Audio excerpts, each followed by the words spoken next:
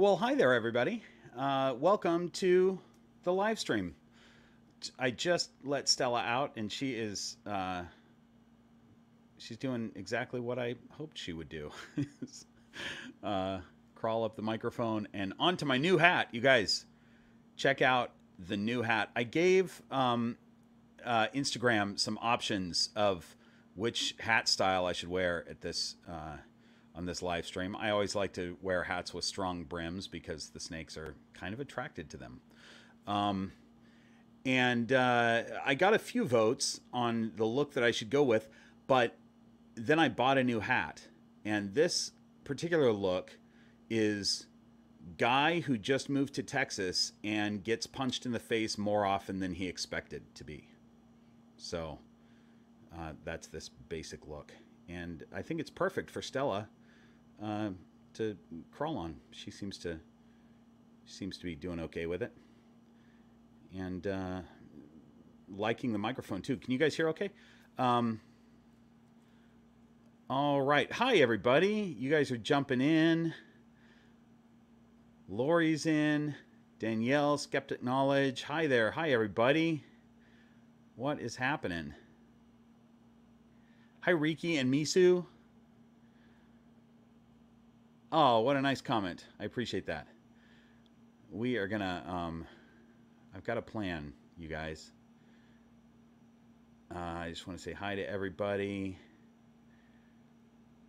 Artful Jackalope, hi there. Sharon, Ryan King. Northern Lights is in. Northern Lights made some really cool stuff that we're going to talk about in a minute that I'm going to show you guys.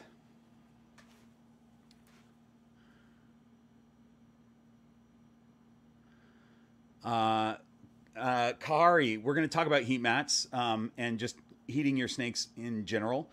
So if I don't address this question, ask it again when I get to that the point of talking about that, about your heat mat.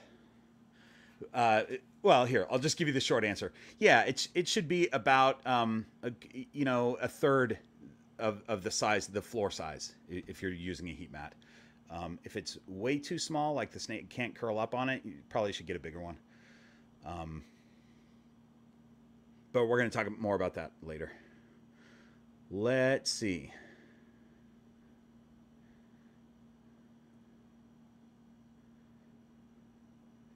Hang on. We're just kind of moving slowly right now as people jump in. Thanks, Lori. Stella is looking pretty good, isn't she?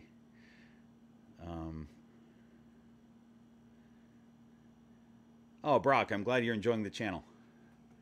I'm just going to bring Stella. Stella's a bit of a troublemaker lately in that she, I mean, it's a great problem to have, but she is so curious and exploratory. Echo is as well. Echo won't be out with us because she's in shed right now. But they both are constantly getting into stuff. And so when I have them out, and I have them out a lot, I've got to really be paying attention because, you know, they're at the size where they can get themselves lost, but they're constantly wanting to explore new things. And this microphone obviously is a new thing for Stella. She hasn't been on it before, or in a long time at least. And so it's very exciting to her. So I'm just going to let her do her thing, and I will save her if I need to. She's crawling on the counter right now. You know what I need is a second camera that I can cut to show you guys like my view over there, show you what snakes are getting into. Anyway,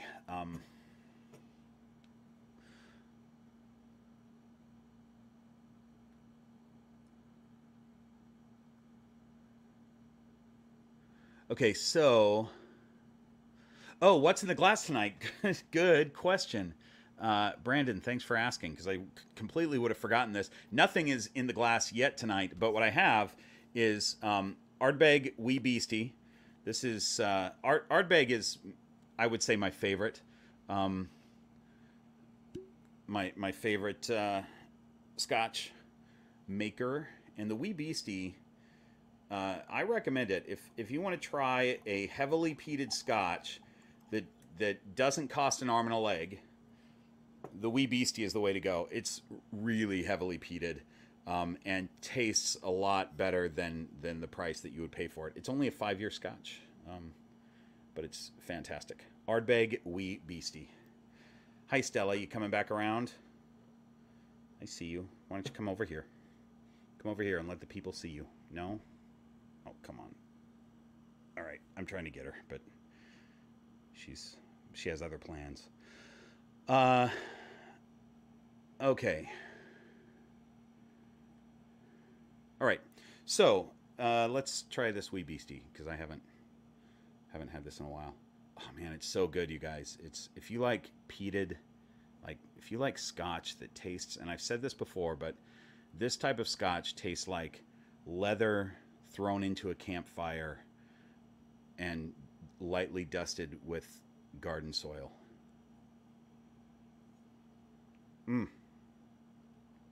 And traces of like old books from a library. So good. Those flavors don't sound appealing when I say them, but I'm telling you, it's great. See Stella coming over and trying to make a decision whether she's going to come over or not. Oh, back up on the microphone. Okay. She'll be coming this way soon. Thanks for the hat compliment, Anna. This is, you know, I enjoy ridiculous hats. This is not, even though this looks like it's my style because I have the big beard and everything, I am not a cowboy guy at all. But I do like ridiculous hats, and I like hats that will support my snakes when they crawl up onto my head. So this is a good one. I found it in Idlewild, California this weekend when I was up there. D. Brooks, this Scotch, this Ardbeg is an Islay Scotch. So most peated Scotch, or at least well-known peated Scotch, is from Islay, spelled I-S-L-A-Y. It's an island in Scotland.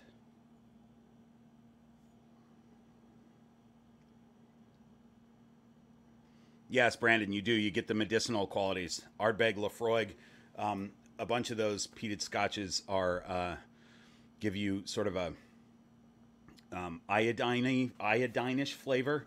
I would say Laphroaig gives you a little bit more of that, but you still get it in Ardbeg for sure. There's medicinal stuff too. Again, these flavors do not sound like they would taste good, but I'm telling you, if you like those flavors, it's fantastic. And also some people hate it, so there's that. Rude Optics, do you live in Idlewild, or you're just familiar with it? Hi, Keith Harper. Good to see you in here. Yeah, she decided to not crawl up the mic stand and to turn around and go down the counter. So now I have to keep one eye on her, and I'll bring her back shortly. So let's talk about these shed keychains really quick that Northern Lights made. This is Tammy, but she goes by Northern Lights, and she's on right now. So look at these. So this is shed from, this is Dolly's shed, I believe. Hold on, let me see if I can make this. There we go. So this is like a little piece of jewelry or a keychain. And I sent Tammy some sheds. She actually has a bunch of my sheds now. And she dries them out. There's a process of processing them and then drying them. And she puts them in these little, it looks like a little bottle cap. So there's one of Dolly's, and then here's one of Evie's right here. So Evie is a bigger snake. Look at the scale size difference on these two. These are both ball pythons, but different size snakes. This might be different parts of their body too, but still very different sizes. Hold on, I gotta save. Oh, there we go. Sorry, I'm still here. I'm just right on the other side of the camera trying to grab my runaway snake. There we go. Okay. I'm going to see if I'd like to keep her out this whole time, but it may not work. We'll see if I can keep her with me for a little bit and then maybe onto the tree. And if she'll stay on there, then that'll be great. So the point is that these, if you guys are interested in these from your snake shed, I put in the description of this video, I put Tammy's email address, or you can just talk to her. Again, it's Northern Lights on here. And you can send her a snake shed, and she'll make jewelry or keychains or whatever out of them. It's really cool. I like them. They look fantastic. Okay, and I think they have Northern Lights. Tell me what's going on with the sparklies. I think maybe it's the plastic that's over the shed that has sparkles on them. Sorry guys, if I move too far away from the mic and you can't hear me, let me know, because I do that sometimes and I forget that I have to be talking into a microphone.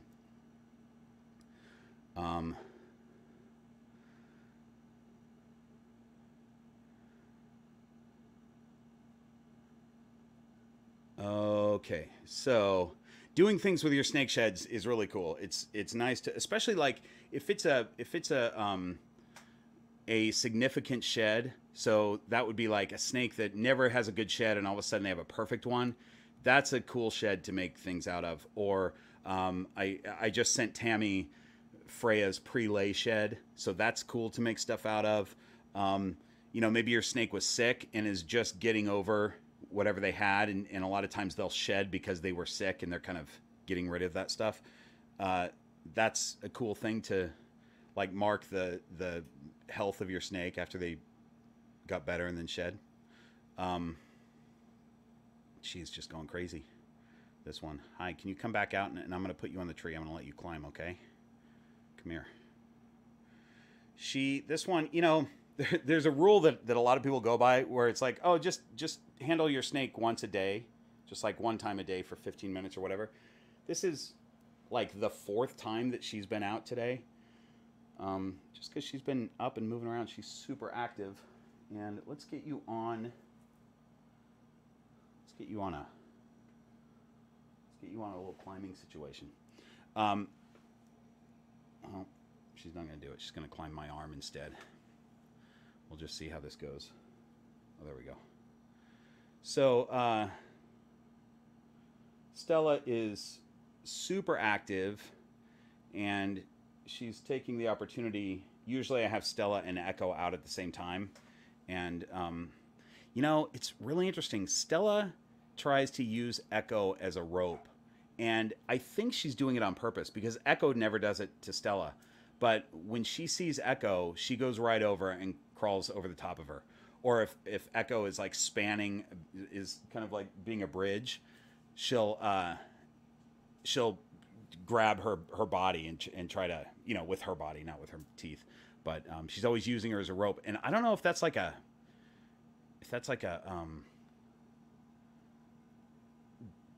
dominance thing or what. I mean, I don't know.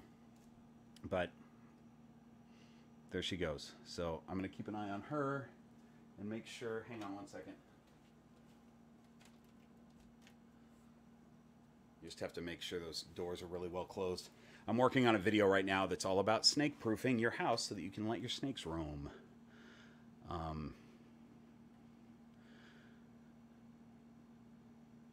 Oh, and let me just tell you guys. Do I have it here?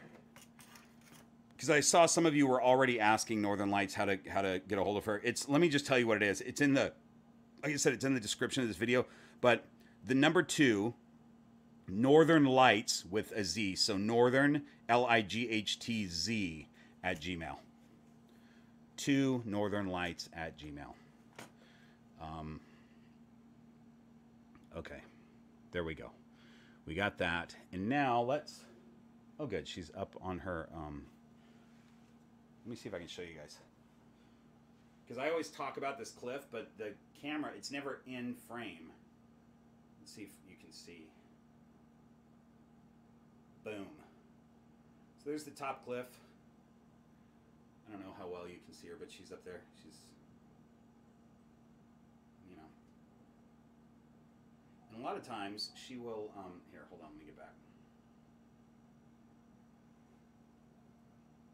Now I have to reframe the camera, sorry. Was that worth it? Probably not. But anyway, a lot of times I'll see her moving around her enclosure, wanting to be active, and then I bring her out, and she goes right up to that cliff and falls asleep. So she just likes to be on that cliff. All right, let's talk about. I've got my notes here, you guys. So let's talk about heating. This is interesting. I did a poll. I did a poll of the horde of keepers over on Patreon, and asking them about how they heat their snakes. So there was only 3 choices. This was a really quick poll that I did last night. 46% of the horde of keepers said that they use just belly heat. 21% said that they just use heat from above. So that's a heat lamp, a CHE, a deep heat projector, something like that from above with no belly heat. And 33% said that they use both belly heat and sky heat. You know, heat from above.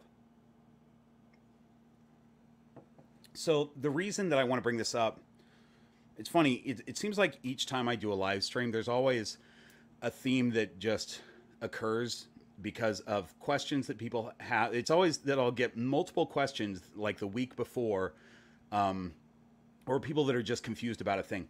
So, and by the way, I'll weigh in on my vote also. The inspector here for the bioactive, we have belly heat, underground, and I've got a CHE right here, and I'm probably going to change to a deep heat projector. But I want to talk about this because there were questions, number one, about how to heat from new keepers, and then I keep seeing comments from people. I don't know if it's one person or multiple people. These are people that belong to a Facebook group that says that ball pythons or snakes in general, maybe, I don't know what it is, should not have belly heat, and it's bad for them. So I want to address that. And again, you know, I've talked about Facebook groups before, but I just want to reiterate that anybody with any level of experience can start a ball python snake group. And they can put whatever they want for rules, and whatever they say, you know, those are the rules, whatever. And they could be really good at marketing. They could put some really good pictures up and name it something that's a really good name so it seems super legit. And they could have some really good legit information, but also mixed with stuff that doesn't make a lot of sense. So let me say this. Ball pythons need to thermoregulate their bodies, right? Just like any other snake. They're cold-blooded. They've got to thermoregulate. So you've got to have some warmth, and you got to have some coolness. And this can be done in multiple ways. As we saw from the horde of keepers, many of them just have overhead heat. That works really nicely. Many of them just have belly heat. That works really nicely. And in fact, belly heat is how the vast majority of ball pythons live in captivity. I'm saying that because if you think of all the people that have racks, not only the big breeders that have hundreds and hundreds of snakes all in racks, that's all belly heat, right? That's all. I mean, there are options to do back heat, but most people aren't doing that for ball pythons. You know, this is all heat pad, belly heat, no overhead. And these snakes live long, healthy lives in those belly heat situations. And then I would say that probably most just pet keepers also use heat mats, use belly heat, and it works great. I actually tried to look it up before I started this live stream. I tried to look up to see what people claim is wrong with using belly heat. I've never seen it before. I've always just heard people say, oh, belly heat's not ideal for snakes. It's not a good thing for snakes. I've heard people say, well, snakes in the wild don't have belly heat. They just use the sun. But keep in mind this, specifically for ball pythons. You don't see ball pythons basking during the day. I can't wait for Dave Kaufman's ball python movie that he's editing right now, and hopefully will be up, I think, next month, because it's going to give us some really good insight to what he found. He was just over there and shot a bunch of stuff, found ball pythons in the wild and things like that. But the point is that ball pythons are underground. They're in burrows. They're underground. It's warm down there, right? But they're not coming out in the middle of the day basking in the sun like other snakes do. They are under things. So, for instance, in the bioactive here, you can't see the full picture of it, but the inspector spends most of his time underground on his warm side hide, and that simulates what he would how he would be in the wild. Basically, he goes all the way underground and sits on a heat mat. And if I didn't have that heat mat, you know, if this was Africa and he went that far underground, it would just be warm down there and it would be fine. He wouldn't necessarily have heat coming up onto his belly. He would just be generally a decent heat for digestion. But if I had this exact same setup and decided to follow a Facebook group that said heat mats are bad, then the inspector would go all the way down to the glass, and the glass would be cool because glass cools, and he wouldn't be warm enough. The CHE from above would heat the general area on his warm side, but not all the way down underground where he's sitting at necessarily. So my setup requires a heat mat. And many people's setup requires a heat mat to give the snake the belly heat, because an overhead heat situation is not enough for those snakes. Or in a tub scenario, a rack scenario, overhead heat just isn't practical. It doesn't work. Just checking on the snake up there. What else was I going to say about that? I forgot. I'll mention it as I think of it. It had to do with how to set it up. I know what it is. It's this had to do with a question that somebody had, and I've had this from a couple people recently. Is that the way I set up snakes on a heat mat is I assume that they're going to go all the way down to the mat. So I don't put a ton of substrate over the hot spot, because what I don't want to happen is for that heat mat to sit there and heat the substrate and get really hot under that substrate, and then the snake moves it and is sitting then at a really hot heat mat situation. So, and the other thing is heat. You know, if you have this much substrate and a heat mat under your enclosure, it's not going to heat through. You know, if you're trying to get 90 at the top of your substrate, it's going to be well over 100 at the glass. And as soon as your snake burrows and moves the substrate and gets down to the glass, they're now sitting at 100. So I think it's really important to just move the substrate off of where the heat is. That's why the inspector goes all the way underground. If I didn't have the setup like this in the bioactive, I'd probably have a heat mat maybe on the side of the glass, which isn't ideal, but that's probably what I would do. So knowing that he would probably burrow anyway, and that heat mats do not heat well through substrate, I just dig it all the way out, and he sits on the glass underground. And same with all the tubs. When I put substrate, when I put Reptichip in the tubs, I move it off the back, so they're just sitting on the tub itself.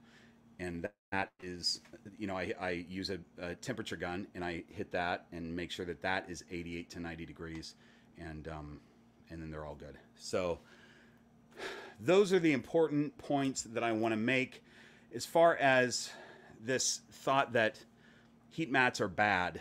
You know, I've always said there are many ways to keep snakes, many successful ways to keep snakes, and most people keep them for many, many years, very healthy, using just heat mats. A lot of people have great success using just overhead heat, and a lot of people have great success with both. It just depends on your preference. The only one that really could potentially be a problem is if you're only using a light. And that's not because lights are bad for snakes. That's something that I hear constantly, and it's not true. Lights are fine for snakes. They're fine for ball pythons. But you don't want to have it at night. You don't want to have it on at night. So if that's your only heat source is a light, and you shut that off, it's okay to have a ball python get a bit of a temperature drop at night. But if you live in a cold house and you have to shut that light off, then it's going to drop probably too cold for the snake. And if you keep it on 24 hours, then your snake doesn't have a day-night cycle. So that's the only one that could potentially cause a problem. The other ones do just great, though. And so this idea from, I don't know if it's one Facebook group or if it's a bunch of them or whatever, but this idea that heat mats are bad for snakes is so silly, because it's how most snakes live their life in captivity and live long lives, and they do just fine. So I would love to hear from somebody, though, why they think heat mats are bad for snakes. I'm curious as to what the reason is. I've never heard it. I've just heard people comment, oh, it's not ideal for snakes. You shouldn't use them. You should only do overhead heat. Anyway, that's all I want to say about that. There's lots of really great ways to keep snakes, and not everybody does it the same way, and that is okay. By the way, those people who believe that heat mats are bad, there's nothing wrong with that. They can believe that because they're going to give their snake, they're going to have their setup in such a way that their snake's going to do just fine with overhead. So they're not doing anything wrong either. The only thing they're doing is if they start convincing people of that, then it takes the option of a heat mat away. And heat mats work really well in a lot of situations. So I think people should know that it's fine to use a heat mat. All right. So I'm going to say on that, unless people had questions while I was giving my diatribe. We check on the snake and then go through this really quick. Okay. People are talking in Northern Lights about these lovely little piece of jewelry. Here, I saw somebody. I'm going through really fast. So this is the size. This is the size of them. Here's my hand. I have a large hand. There's the size. Let's see if it'll. It's a really cool pattern. Anyway. I mean, you could probably. For me, it's a keychain, but you could probably even make it earrings if you like big, crazy earrings. You know. Anyway.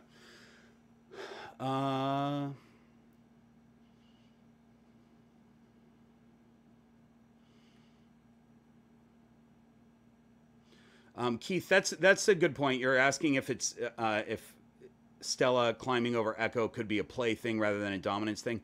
I tend to think it's not play as much, just because retics are not social creatures, so they probably don't really have that in them to like actually play.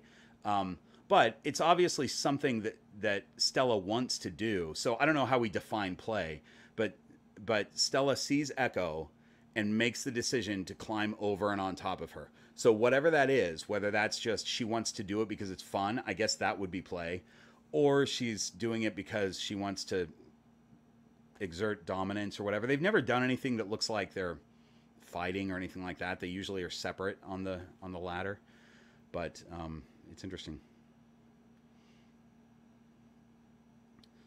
Jay Meyer is asking, did you make that enrichment area or buy the stuff? Are you talking about the ladder? If you're talking about the ladder, I bought all the elements and then put them together and made it. If you're talking about this, same thing. This is a bioactive enclosure that I built. I'm guessing you're talking about the ladder, though. And that changes pretty often as well for the snakes, so that they have different things, because those retics get really used to that thing. By the way, you guys, my black-headed python has been using the ladder, which is interesting. I mean, I've heard that they can be arboreal snakes. They're usually found on the ground, but they can also go up in trees and stuff.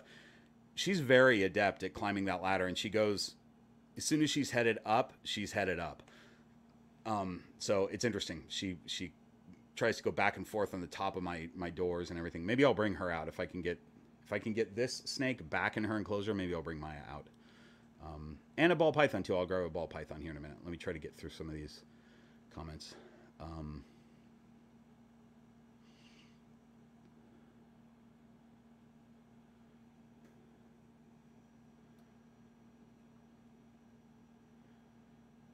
Sorry, guys. You know how this is if you've seen my live streams before. I spend a lot of time just sort of trying to plow through these things.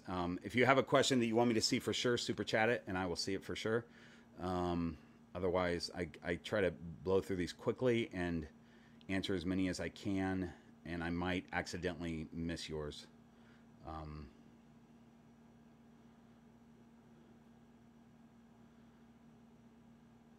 That hot librarian, thanks so much for the Scotch Fund. By the way, that's that hot librarian who always donates to the Scotch Fund. Helped me in coming up with, so I redesigned the Patreon, and every member of the Patreon is now part of the Horde of Keepers, and each tier, I added a 4th tier, and each tier has their own name. like, I don't even know what they are. Hold on. Let me just, so the first tier is the infallible den of husbandry. Hold on. And then, anyway, the point that I'm trying to make is that hot librarian helped me come up with some of these. She inspired some of these names, which I just wanted them to be epic names. And we're going to do the Patreon scroll too, since I'm talking about it. I can't find my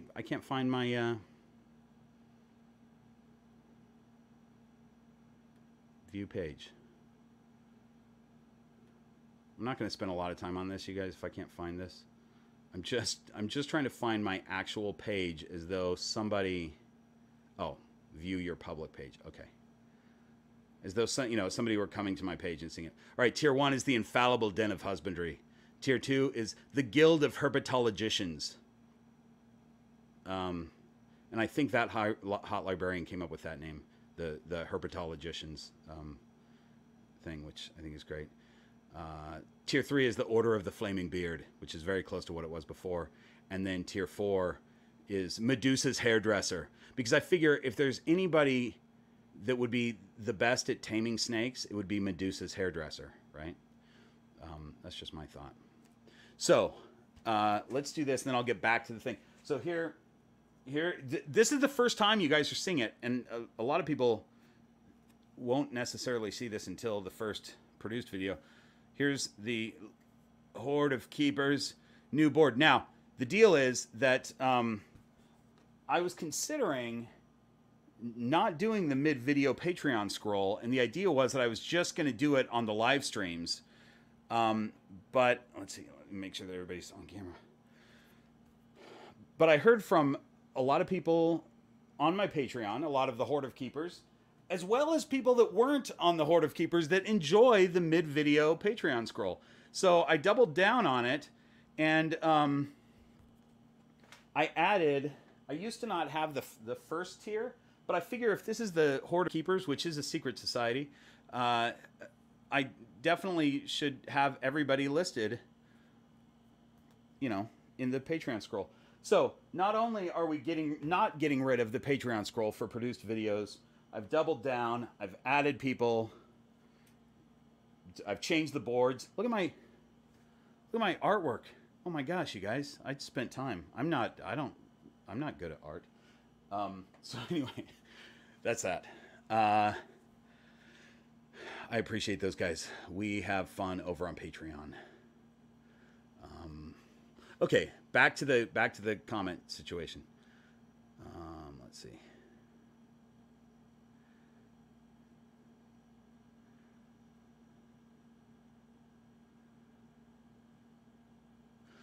So Adam is asking, is the ambient temperature important if the gradient on the ground matches the guidelines? For example, my hotspot sits at 90, but my ambient temp through the tub is about 75. The hotspot is key, except what you want is for your snake to be able to thermoregulate. And what that means is not just going 90 or 75, or let's say 90 or 70, right? 70 would be too low, but you've got those two options. You want to have the middle option too. So if it's 75 all through the tank and then all of a sudden 90, that's not a gradient enough. So my recommendation is you probably only have belly heat right now, and this is one of those scenarios where you probably will need overhead heat also to do that. And that's why I have overheat in the bioactive here. I've got a CHE, because he can, no matter what the temperature is outside here, he spends the majority of his time underground sitting on that heat mat, and that's fine. But when he comes out, especially at night, when he comes out, I want him to have the gradient. So I want it to be 90 here, and then getting cooler, all the way over to about 78 on the cold side. So that is my thought on that.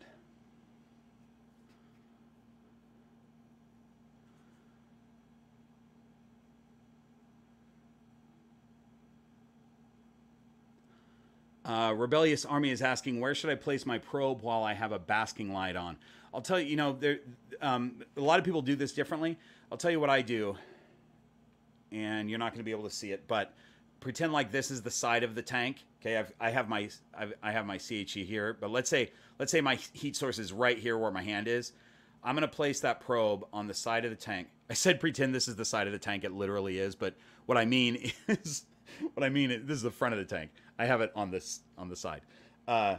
So I place my probe about midway up, right underneath where that heat is coming down, and I use hot glue. Some people use silicone to glue the probe. Don't put the silicone or the hot glue on the silver part of the probe itself. Just glue the wire down, and hot glue will not melt your wire. It's fine and it'll work. So that's how you secure it. And then you're going to this is one of those things where you want the temperature basically to be 90, and 88 to 90. And I measure that with a thermometer, hygrometer, but I also heat gun the various surfaces on here. And your probe is not going to be set anywhere near 90. It's either going to be way under or way above, depending on what it's reading on the side of the glass right there. But that's your thermostat setting. Doesn't matter what your thermostat setting is, as long as it reads 88 to 90 inside the enclosure with one of your other thermometers, your heat gun or regular thermometer, oh, Stella's on the move again, so I gotta keep an eye on her.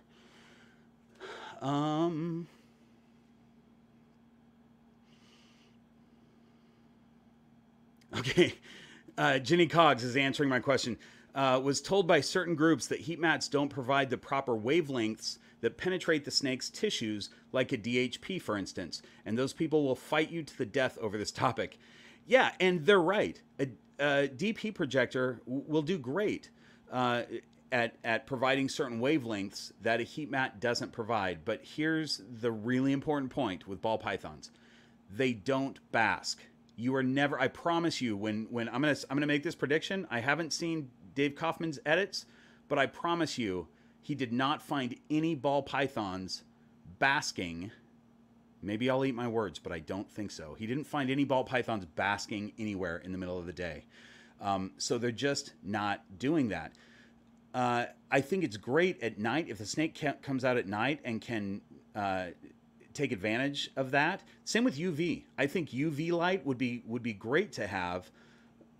I mean, probably beneficial. It's obviously not necessary. We've been keeping ball pythons very healthy for many, many years without UV, but there's probably some benefit to UV as well. But it's not necessary, and if they're not getting their heat, from above because they're not basking, because they're underground in a bioactive vivarium and not basking it, during the day, then they're just not gonna get enough heat. And the fact is that they need warmth. Forget the beneficial wavelengths, right? Which I agree are beneficial, but they need warmth to digest. And if they don't have it, they're not going to digest properly. You're going to get regurgitations. And if they don't regurgitate, that meal in their belly will just rot and die. Rot and the snake will die. But probably what will happen is A, your snake will stop eating because they know they can't digest, or B, they'll just regurgitate their meal because it's too cool. So heat, just heat. Forget the wavelengths, just heat is very important, and that is what a heat mat provides. Aside from that, the wavelengths are great if you can get them to your snake. I think that's a great extra thing. So the only thing that those people are wrong about is battling to the death. That's the only way to do it, and to stop using heat mats, because some people's setup absolutely needs a heat mat. You have to have a heat mat in certain setups. So again, that's all I'll say about that. Hold on, where?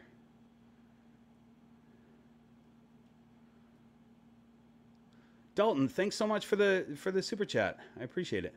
And I see that Lori gave me a super chat too. Did I skip it, or have I not gotten there yet? Oh, there it is. I did skip it. Gosh, Lori, you're so sweet. You always send me the nicest super chats. Darwin surprised me yesterday. He shed after 2 months of not eating, and just one small rat a week. And oh, just one small rat a week and a half ago. Wasn't even thinking about shedding. But as you know, I was thrilled he finally ate. Yeah, because we talked about that. Maria is spectacular and amazing as usual. That's great. Yeah, I mean, they'll still shed. It's going to be not nearly as often when they're off food, but they'll still shed. I'm really glad that Darwin ate. That's really cool. All right, that's where I left off.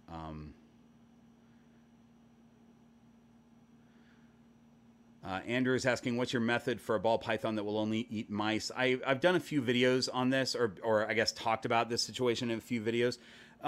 There are a few things that you can do. You can scent the rat with a mouse, and I've done that a number of times, where you just heat up a mouse and heat up a rat, and then rub the mouse all over the rat. That's probably the easiest way to go. Just give that a try, see if that'll work.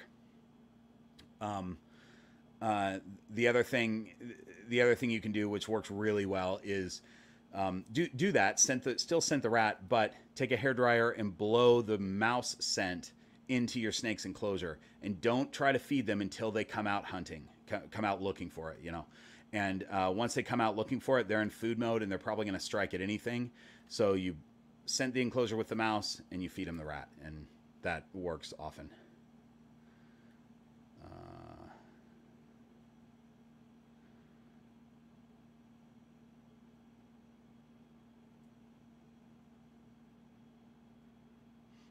Anna's asking, do your ball pythons like laundry piles? Mine doesn't ever go for it, and didn't know if that was normal or if mine was just particular. Yeah, I think yours is particular. Most of them do like laundry piles, but anytime you give them anything like a laundry pile or a new anything to crawl on, a playpen or anything like that, that's a completely new environment for that snake. And all right, she's doing well, but she's moving around. It's a completely new environment for that snake. And, from the snake's perspective, they're now in a new space that could have predators. So things like a big laundry pile could be scary. I think most snakes just go for it. They see little crevices that they can crawl into, and they usually go right for it. But that also could be very scary to a snake. So it could be that situation. Personal info is asking my thoughts on carpet pythons. I love carpets, and I would have one if I had the space. I'd probably have a few if I had the space. I did. For those of you that follow me on Instagram, I posted a reel on Instagram with a carpet python that I saw at a festival. A guy who brings a bunch of his snakes out and does kind of a little show with his snakes. He had a carpet python, and that carpet python took a liking to my hat, as all the snakes do. And so I did an Instagram reel. I love them. Hey KT, thanks for showing up. We are drinking. I already went over it, but I'll go over it again for you. We're drinking Ardbeg Wee Beastie. It's lovely. By the way, let me grab a snake, because since I put Stella down, I haven't had a snake in my hand. So let's do this.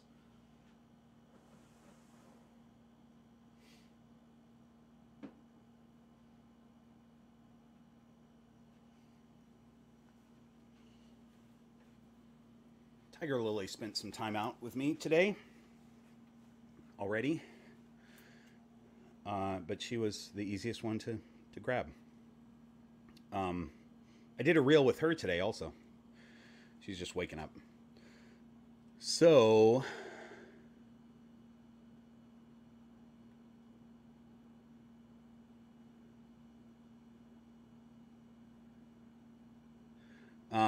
Vicious Cube is asking, have you ever had a ball python come way out of their enclosure during feeding? I had this happen last time I fed and was wondering what a good approach to stop that behavior would be. Well, I guess the approach to avoid it, or to not have it happen, would be to feed them, you want to offer inside, like over their enclosure, rather than having them strike way out for it. But I usually just deal with it. If it happens, I don't try to grab them with my hands, because it's very awkward when they're feeding.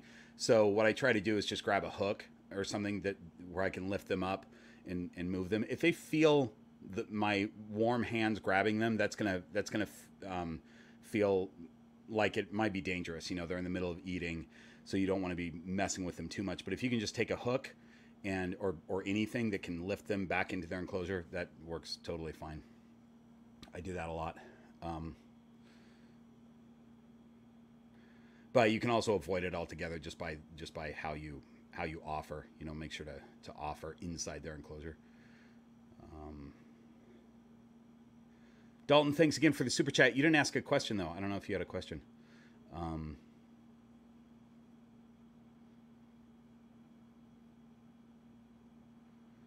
Artful Jackalope, thanks for the compliment that I am in fact good at art. You don't know how long it takes me to do that, and how many times I have to erase stuff that I messed up.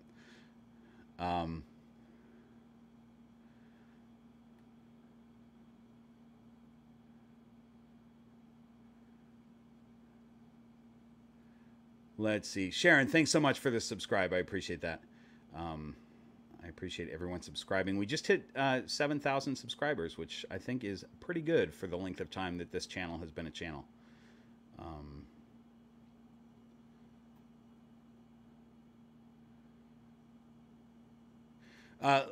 Liza, that's a good question. Do you feel like the ethics of the ball python world is changing? Standards of care, breeding, health issues, etc. Yeah, I mean, I think that the ethics are always. It's not so much that it was unethical before. It's just that we know more now than we did before.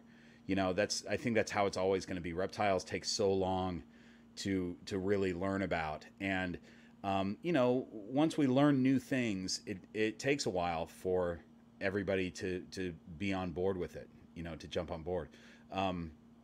So let's say, for instance, you know, we're now experimenting with UV for ball pythons, and the jury is still out as to whether it makes any difference at all. And most of us are saying that it probably is good for them, but we just don't know to what extent. If we found out that it made a huge difference in their quality of life, and like you could really tell that UV was a great thing, I think that the hobby would slowly, gradually move toward getting ball pythons on UV as kind of a standard thing. But it would take some time. And I think that's what's happening, is we learn new things, and then the hobby slowly changes. And that probably is the way it is with just about any animal, you know, exotic animal that we're still learning about.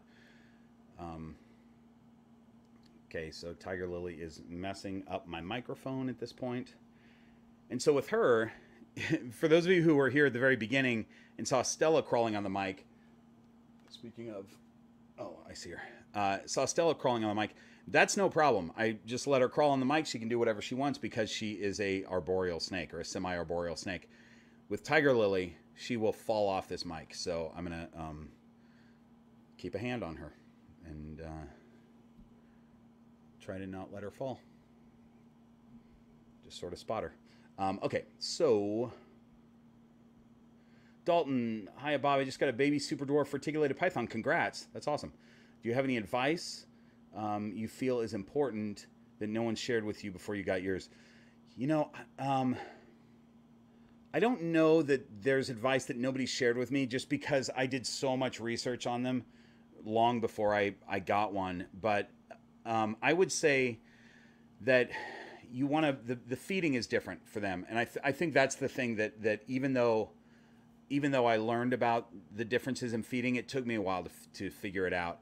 You just don't want massive lumps in their belly. You know, the babies, you can feed them once a week like you would a ball python, but you're not going to feed them like a ball python. You want to feed them smaller meals. A small lump in their belly is fine. So with a ball python, you know, I have no problem feeding a meal that's a little bit bigger than the thickest part of their body and giving them a nice lump. I don't do it every time, but if I do it, they can take it, no problem. The super dwarves, you want to grow them slower than that. So that would be my advice. The reason, by the way, that it's important to talk about the reason is that you want them. These are lean, athletic snakes. You also want to give them as much exercise as possible. I do that with all my snakes, but the retics especially, you want them to be able to climb around and really do those crunches and ab work.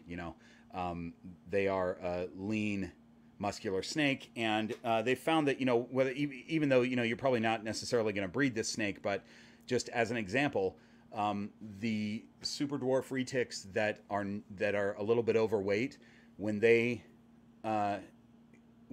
go to lay eggs, a lot of times they get egg bound if they're not in really good shape. So it's better to grow them slow, keep them in good shape, and because that's how they would be in the wild. So that's what I'll say about that.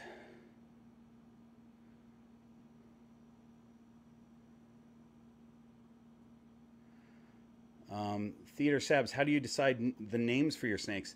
Names are important to me. There's a lot of keepers that don't care about names. Like they'll either not name their animals at all, which that's okay, I guess, or they'll just tell somebody, "Hey, pick a name," and somebody calls out some ridiculous name, and that's the animal's name for the rest of their life. It's more important to me than so I usually spend some time. I don't name them right away. I wait till something comes to me. It might have to do with their personality or their look or whatever. I've told this story before, but Tiger Lily is the only snake that I didn't name.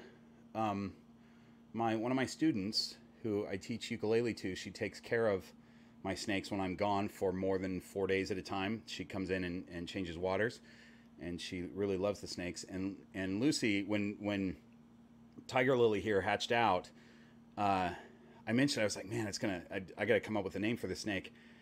And Lucy goes, I want to name it. And I said, I wanted to say, okay, sure, go ahead and name it. But what I said was, I mean, you can try, but I'm really picky about names, and I'm probably not going to take the name just because I'm so picky about it. And she goes, how about Tiger Lily? And I went, okay, sold. That's the name. So Lucy came up with that really quick, and it was a perfect name for the snake. So Artful Jackalope is asking which of my snakes is my favorite. That's not a thing that I can answer. I mean, it's really hard. These snakes have their own personalities. I would say, I can say this, that if I only had one snake, of the snakes that I have right now, if I only could have one species, it would be the super dwarf reticulated python. And that is just because they are so interactive and so interested in what I'm doing. I mean, you guys see me even in the produced videos where I have the snakes crawling on this thing and they're trying to climb onto me. They always want to know what's going on with me. They're just a lot more interactive, and I want to say more intelligent. I mean, they say that the reticulated python is probably the second smartest snake in the world, the king cobra being the first. I don't know how you measure that, but they are very smart. So I would say that, but I can't say what my favorite snake is in my group because I just love them all for different reasons.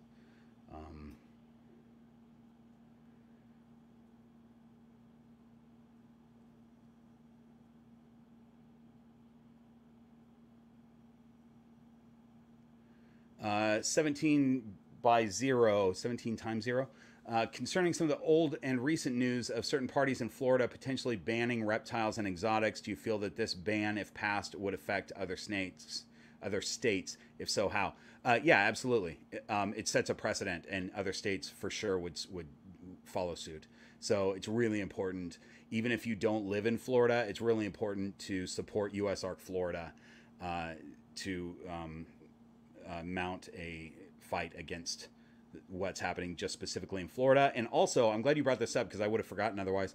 If you go to usark.com right now, I just got an email from them, and I haven't seen the details, but they've basically come up with a really easy, quick link where you just click the link and you put your name and your address and whatever, and you can write a specific message and hit send. And then USARK the app that they created will find your senator and email them all the information that you put down. So it's the easiest, quickest, 2-minute way to get to your senators. They'll send it to both of them, and it works really well. Robert Whittier, I hatched my first twins last weekend. That's awesome. Congratulations. That's so fun. I hope they do well. I'm guessing that they're tiny. Sprinkles, thanks so much for the super chat. I really appreciate that. Hey Bob, do you ever feed ball pythons other types of protein, such as button quail, chicks, other types of rodents? Also interested if you do this with your black-headed python. By the way, love your channel. Thanks so much. I appreciate it. Yeah, not so much the ball pythons. Although the ball pythons I do mix it up between rats and mice. They do get some mice. I just happen to have mice because I have one snake that's just a mouser. And so I have mice, and sometimes I mix it up, you know, and I think that's good for them. I've gotten Delilah once to take a Reptilink. And have I fed anything else to them? No.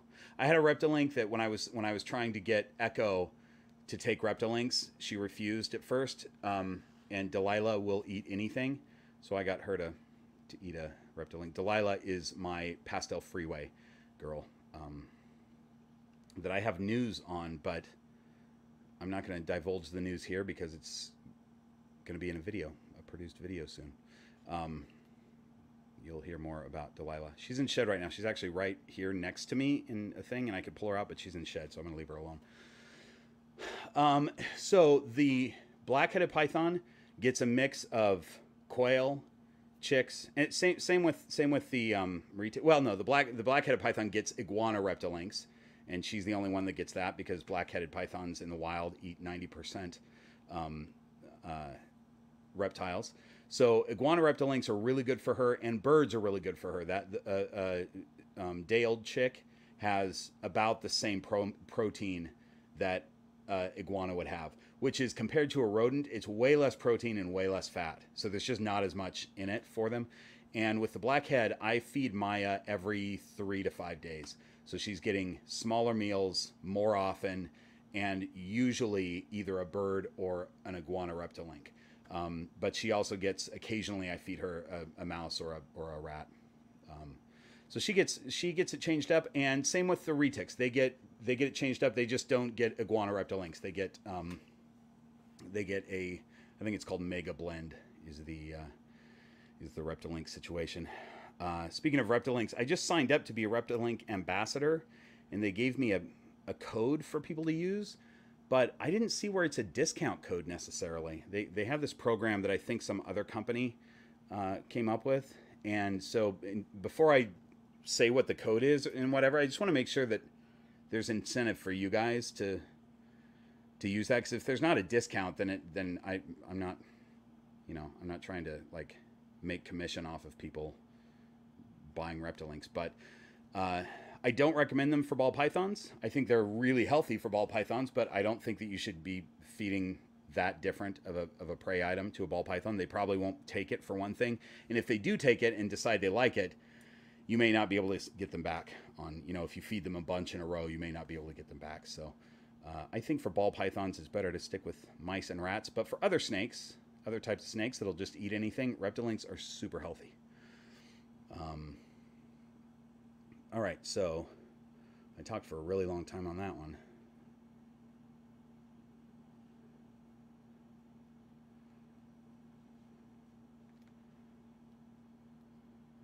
Alexandria, did I name your snake? I think I did. Daryl from accounting. I feel like I remember that I named that snake. That's great. I'm glad you went with that. It's like, I think Daryl from accounting is a great name for a snake. Again, I'm keeping a hand on Tiger Lily because she will fall off my hat. She's trying to get back onto the mic. If Stella was on my hat right now, I'd have no problem. But Tiger Lily, a bit of what are you picking up on there, young lady? You got that tongue going. Okay.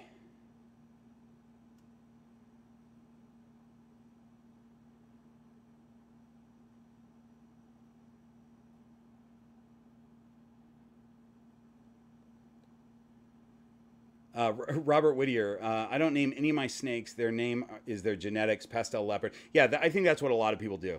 They just refer to them by their genetics. But you do a thing that I do also, which is, wait, where is it? I lost it. Males are all Bubba and females are all girly. And yeah, so with these snakes, you guys look at her sides, by the way. I love how it looks like an eraser came across the bottom and just erased her sides. It's so cool. Um, you know what, young lady? So I talk to my snakes all the time, and I rarely refer to them by their actual names. Um, it's always some sort of, like young lady. I just call them young lady a lot. Uh, Unless they're a gentleman, then it's something else. Let's see. Crystal Moon, congratulations on your new snake. That's great. Just adopted a new snake on Friday. That's fantastic. Oh no, shoot. I keep accidentally skipping stuff. If anybody super chats and I skip it, that happened to me once, and I felt really bad, so don't let me do that again.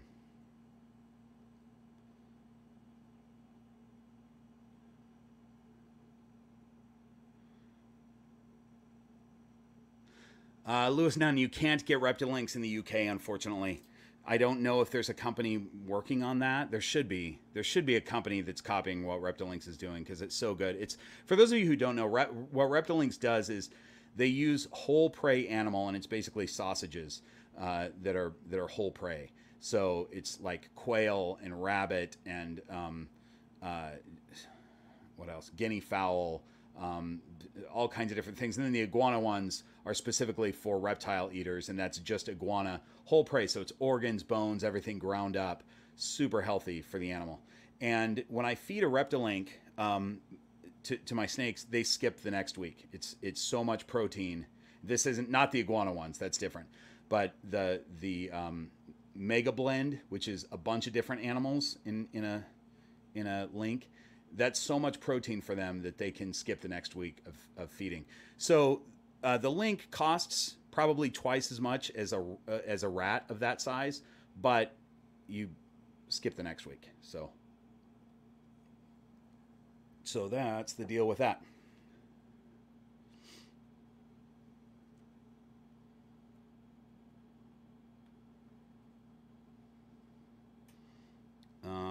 Brandon, thanks so much for the super chat. Really nice of you. I love this fringe hobby. Not French, fringe. I love this fringe hobby we find ourselves in, and the stories as to how people came to love these animals. How and when did you start your journey?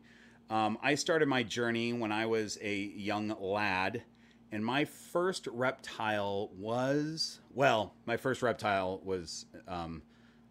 a snake that I caught,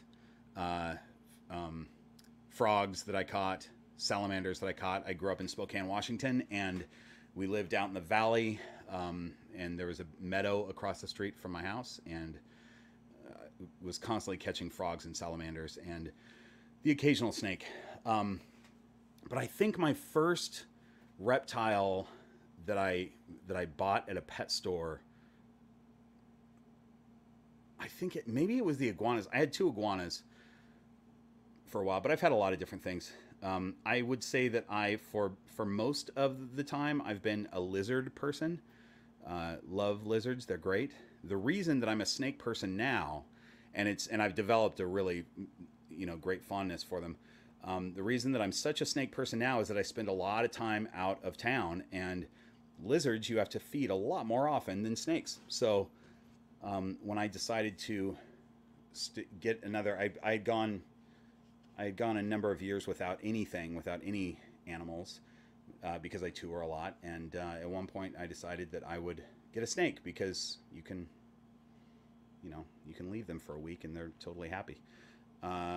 So that's what started it, snakes for me. I'm going to just pull her off. There we go. I think I think that's a common story with people that really love reptiles, is that they were catching them as kids,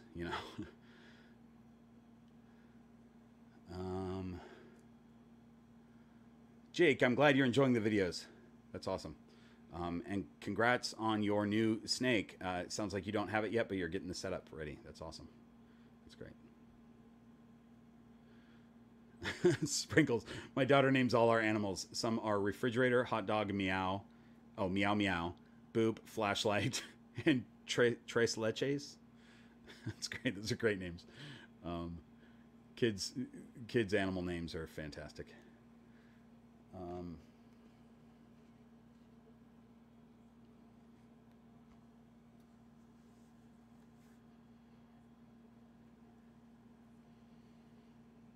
Anna, excuse me, Anna, I think you should show your housemates my videos of. I have 3 videos that are introducing people to snakes that are afraid of snakes, because I answer a lot of questions that your housemates might have.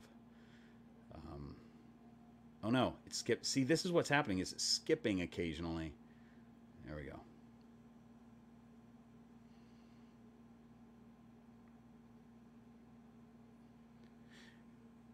Evan, A-E-V-A-N. I'm going to say Evan. Thank God here in the Philippines, heating is not a problem. Oh, you know what I can do? Is just that. I always forget that I can do that. Yeah, so in the Philippines, in tropical areas, you don't need heat, right? You just do ambient heat in the room, and that totally works all year round, which I think is great. No belly heat needed, no overhead heat needed. You just throw them in a enclosure, and they're good to go. Bo, thanks for the compliment. It's a new hat. It's a new hat. It's pretty ridiculous, but I like it. Just checking on Stella up there. She's still doing well. Robert, thanks. Tiger Lily, she is changing every shed. She gets a little bit, she changes a bit, but she's still so super bright. I mean, I would, if there was a possibility for her to be Super Orange Dream, I would probably think she is, but she's not. There's only one copy of Orange Dream available to her. She's getting a little bit of speckling in between the brown stripies, but man, she's just a stunning young lady. I'm really interested to see what she looks like as a full-grown snake. I'm sure that she'll fade out quite a bit, but she's still really, really pretty.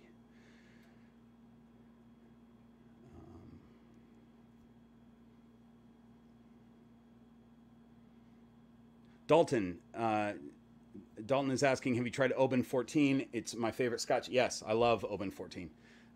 That's a great Scotch. I almost bought a bottle of it the other day and didn't, but I really like it. It's good stuff.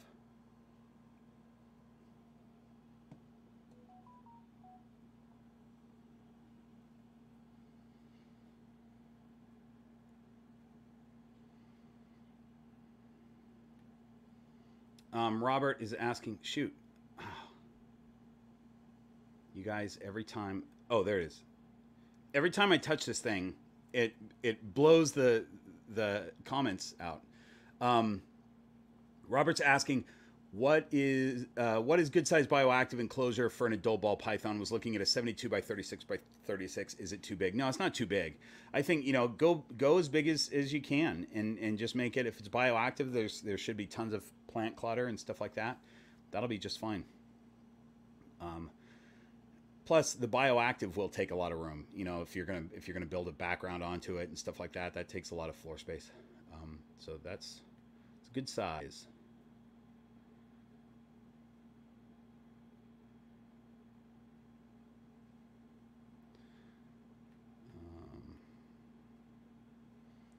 Rude Optics is saying smash the like button. That's really nice. I appreciate that. Yeah, hit like if you guys are enjoying this. If you're sitting here through it.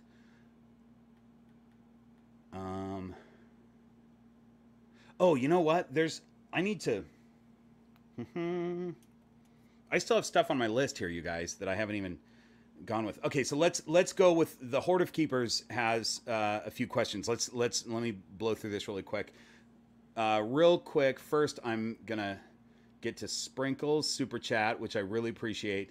Testing your Super Chat catching skills. So do you have any other types of snakes outside of pythons, boas, hognose, or any other reptiles currently? Thank you so much for that Super Chat. I don't. I just have the pythons. That's all I've got. I love boas. I love hognose, stuff like that, but I have chosen right now at least to just specialize in a few species of python. Okay, So I'm going to jump off of this really quick and go to the printed out things from the Horde of Keepers over on Patreon. Franca asking about natural behaviors in ball pythons and how to encourage that. Hold on.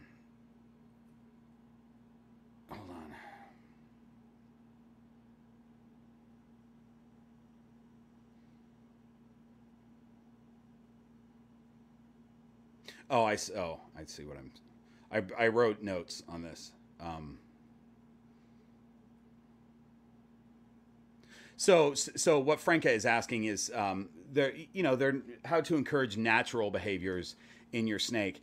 And, it's tough because as keepers, we're keeping a snake that normally would be in the wild, and we're putting them in a box, and they're basically living in a box, and they're hanging out with us, which is not natural for the snake. And so a lot of behaviors, in fact, I think the Harpers are asking about that too, and I'm going to talk more about that, but a lot of their behaviors are learned behaviors. You can have them do natural stuff, like, for instance, the subterranean hide that I was talking about for the inspector. He goes down underground, and he stays there most of the time. That's what he would do naturally in the wild. But I think as keepers, the important thing is to make them, these are snakes that are born in captivity. Hopefully I guess sometimes you might have a wild caught or something like that, but for the most part, they're born in captivity, and they're going to live in captivity, and you just want to make it as comfortable as possible for them. So it's cool to do something. A snake in the wild, a ball python in the wild, is going to sit underground most of the time. So in this bioactive situation, I'm allowing him to do that. As far as feeding, I know a lot of people argue that they feed live because they're encouraging the natural behavior of the snake to eat live. But I'm telling you, a ball python is an ambush predator.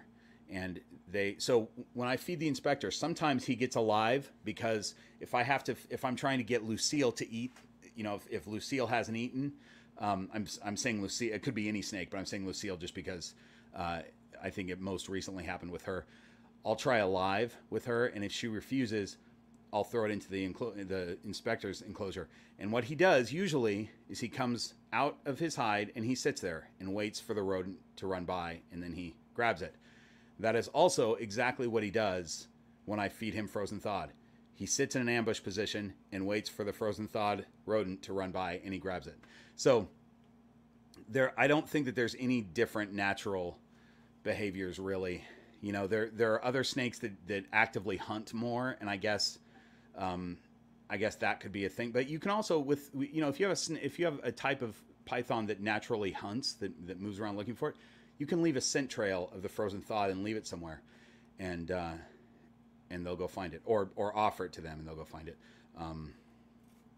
So anyway, that was a little bit off the topic, but as far as natural behaviors, I think it's more about just making them comfortable and making sure that they're healthy and eating and displaying natural behaviors of hiding. For a ball python, if your snake is hiding, they're probably doing just fine. Oh wait, I'm still on this. I'm still reading this.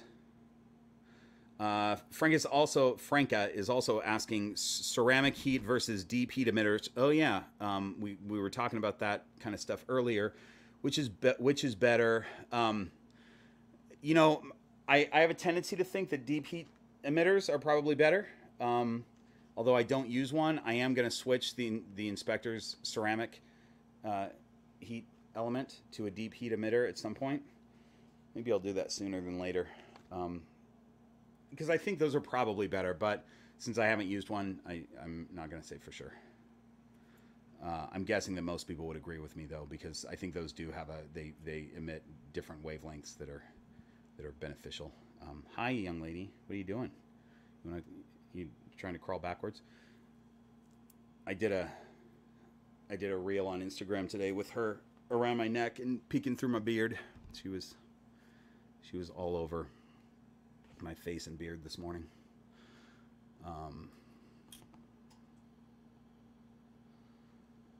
Tracy, that hot librarian, is saying, remind folks to be mindful of snakes outside in the summer. Outside temps are in the shade. Oh, that's me saying outside temps are in the shade. Yeah. So in the summer, it's too hot for your snake to be out in the sun for extended periods of time. I mean, depending on where you're at. But remember that when you check your temps, you know what's the temperature outside, and it says that it's 90 degrees. That means it's 90 degrees in the shade. When you're in the sun, it's 90 degrees, but with what's the word that I'm looking for? The sun's rays, whatever that word is. Somebody put in the comments what I'm thinking. But you know, you've got the sun's rays beating down, and it makes it worse. So be careful of that if you're bringing your snakes outside. Okay, the Harpers have several questions. Nature versus nurture. Which aspects of a ball python's behavior and personality are governed by which, do you reckon?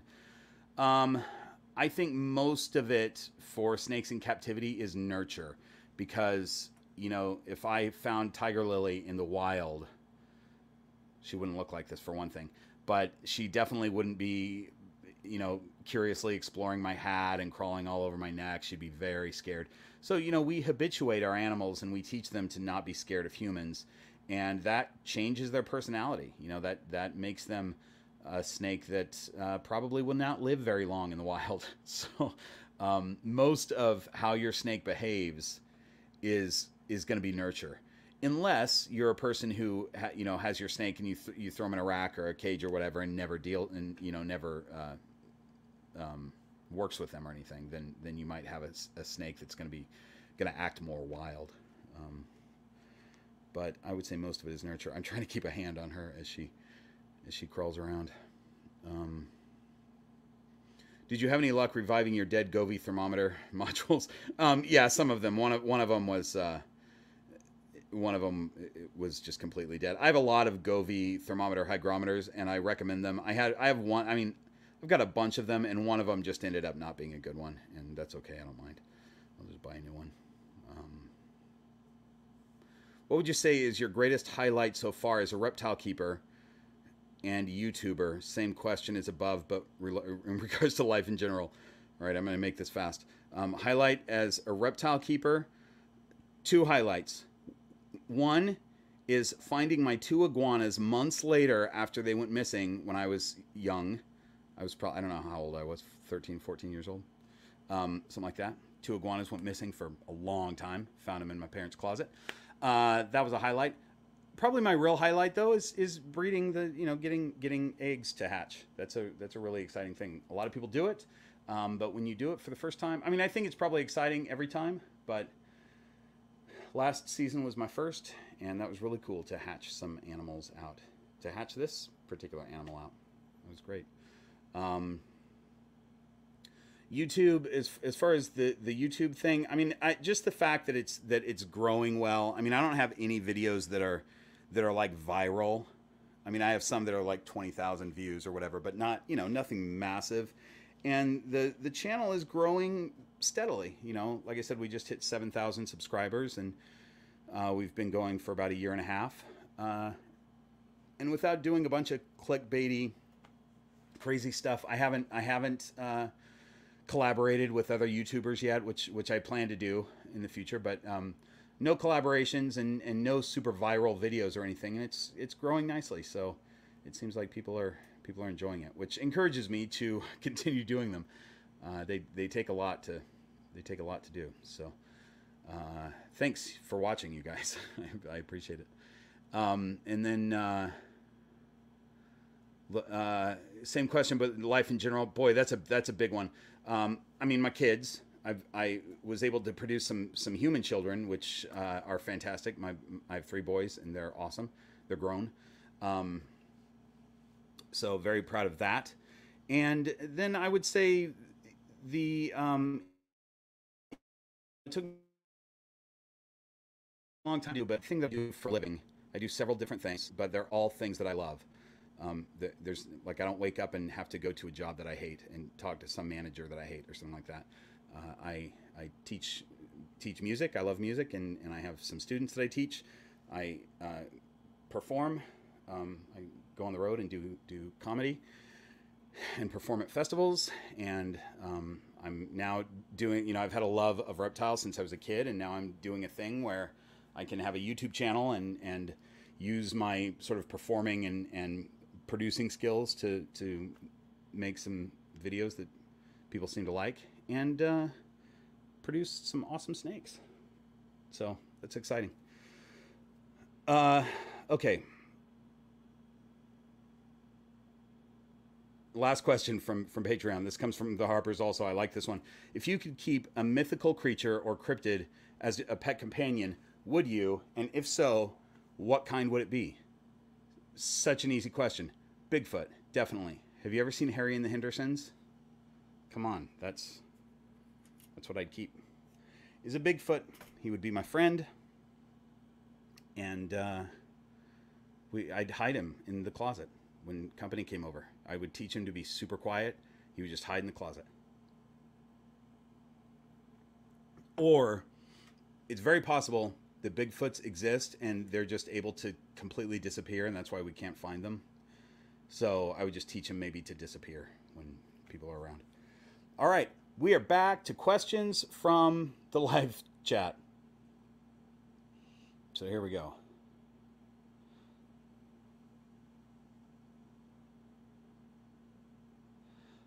Crystal's asking, let me see, if it's been a week since I brought my buddy home and left him alone and he's not in blue, is it okay to take the hide off and gently handle him? Yes, but I would say try and feed him first. What I like to do with a new snake is give them the week, give them 5 days to 7 days to settle in. If they seem settled in, gently offer them a meal. If they take the meal, then give them a couple days to digest, and then you can handle them. If they don't take the meal, I still would not handle. I would give them some more time to adjust, another 4 or 5 days, and then try and offer again. So I guess the point is that I would not handle a snake that hasn't eaten yet, just because they're still adjusting, and handling them could potentially make the adjustment harder for them. So, hold on, oh my gosh. I keep losing my spot, but I found it.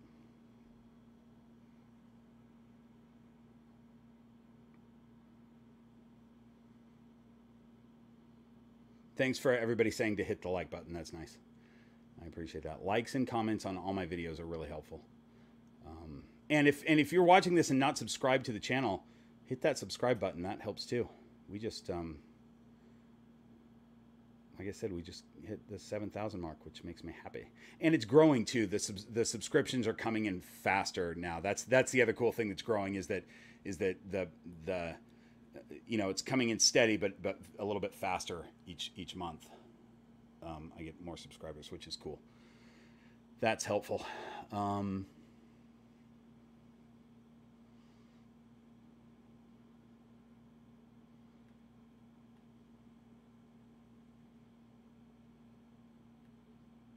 Lori may be getting 2 monkey tail prehensile tail skinks. You know what? When I was in high school, there was a pet store that I sort of volunteered at. And the reason was the owner was super hot, and I always wanted to go in and see her.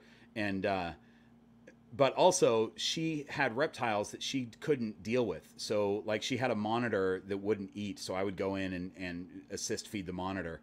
Probably did it wrong, but I was the only one that was willing to handle it. But anyway, she had a prehensile tail skink, and I feel like it was like $500 or $600 or $800 or something at the time. This was back in the, I guess, late 80s. But I dreamt about that. Like that skink was, I really wanted it, but there's no way I could have afforded it. So I'm excited if you get a prehensile tail skink. Those are really cool.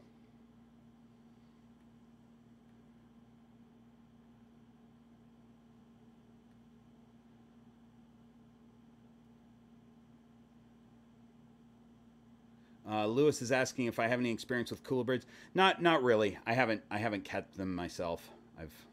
I've handled them a lot, but I've never kept them.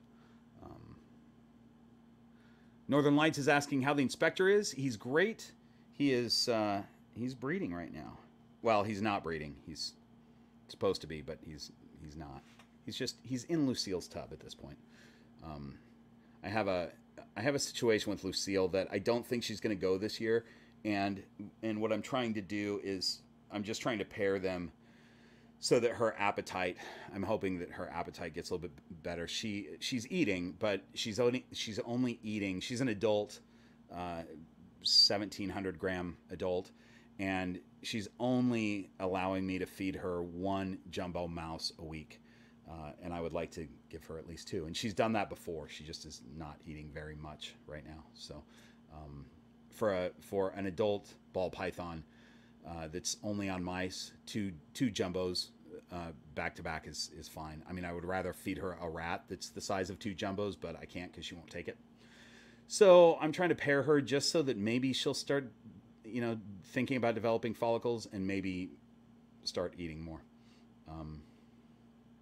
I have a adult snake breeding update video coming soon, next week, I think, actually. So I'll talk more about that in that video.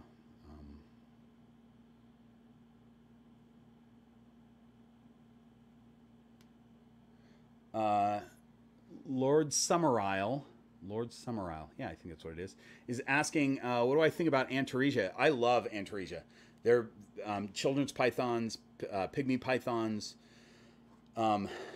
Did they just spotted python? I think they're saying now is a children's python. I think they reclassified it, but anyway, those are great. For somebody who wants a smaller snake but they still want a python, those are fantastic.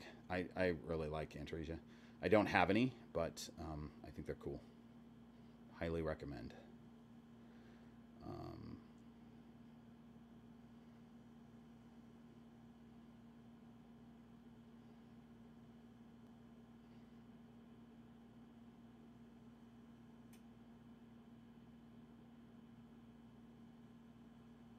Sorry, guys, I'm just trying to get through this.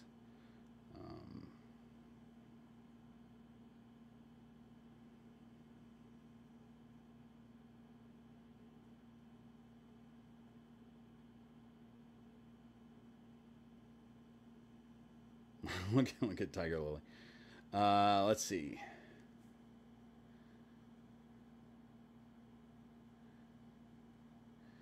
Sprinkle says, I keep most of my snakes in bioactive enclosures with heat emitter panels, and it makes life so much easier. I see them hanging outside their hides more often. That's interesting, yeah, because if they don't have the belly heat in their hide, they're probably coming out more to get that heat. That's cool. Shoot, I just did it again, you guys. Now I got to find where I was at.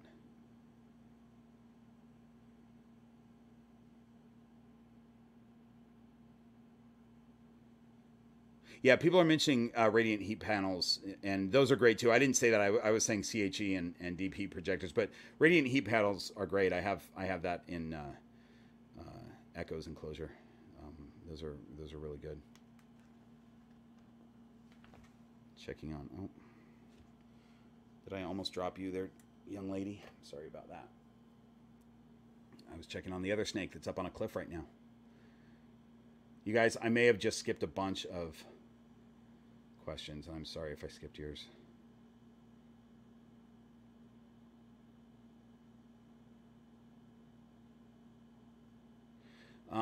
So Brandy is saying that her ball python loves to climb. A lot of them do.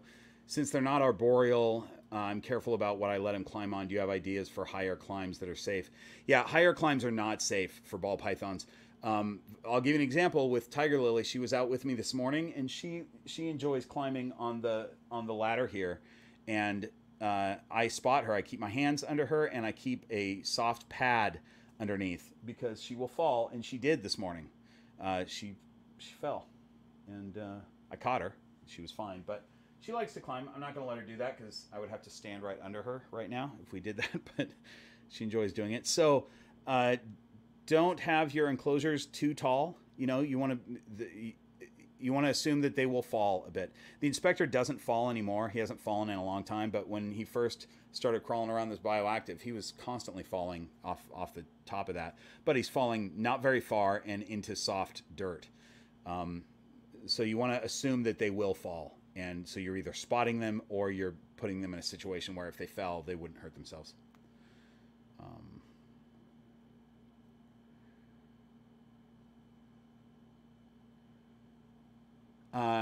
Harsh Reptiles. Hey, Bob, if I remember correctly, you're in California. Yep, I'm in Burbank. So am I. Just wondering if you're going to Anaheim or Pomona. Would love to say hi. Anaheim, I'm not going to. I'd love to, but I have a gig, so I will be out of town. And I don't know when the next Pomona show is. I was at the last one earlier this year. I don't know when the next one. I don't know if they have multiple ones a year or not. But I go when I can. But in the summertime, I'm gone a lot in the summertime for gigs. But yeah, if you guys see me at a festival, say hi. I love meeting people. I met a Green Room Pythons fan at the I meant, when I said festival, I meant show. The reptile shows. If you see me at a reptile show, say hi. But also, if you see me at a festival like a Renaissance festival or a steampunk festival or something like that, say hi. I ran into a Green Room Pythons fan at a festival in Oregon that I was performing at 2 weeks ago, and that was really cool because she didn't know that I was going to be there, and it was cool to run into somebody outside of the reptile world. You know, I was doing my other thing, and she recognized me from the channel, and that was really cool. So come say hi if you see me somewhere.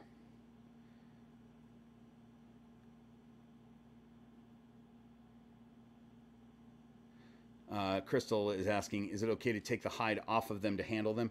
Yeah, it is. It kind of depends on the snake. I mean, I just did it with Tiger Lily. She was sleeping in her hide, and I rudely pulled her hide off and took her out, and she just sort of woke up in my hands. It's not the nicest thing to do, but I do it sometimes, and my snakes are all habituated to me. It doesn't, like, that wasn't a super frightening thing for her.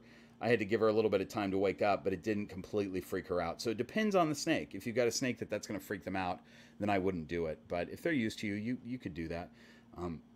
I don't do it often. If, you know, a lot of times if I want to handle a snake, I'll start pulling out tubs and just see if anybody's out. Or I can see through the tub, so I'll pick whatever snake is I can see in the front of their tub if they're moving around. I'll choose to handle them, because I would rather handle a snake that's already up and moving than pulling a hide off and picking them up. So speaking of pulling a hide up, let me put her back so that she can go back in her hide, and maybe I'll grab a different snake. We've got about half an hour left in this live stream, you guys. Putting her back.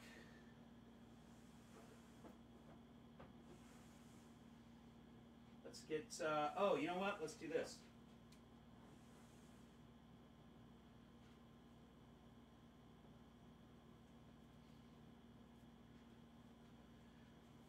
Here's a snake that's a fan favorite.